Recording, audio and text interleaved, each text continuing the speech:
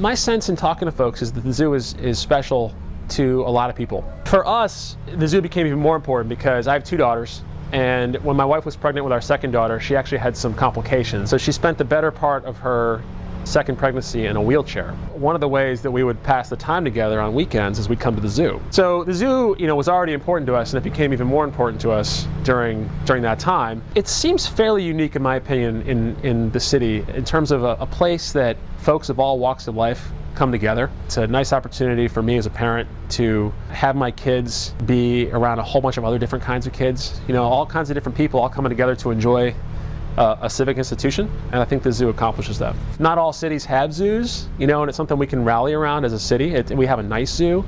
It's an old zoo. It's kind of cool that we have one of the oldest zoos in the country.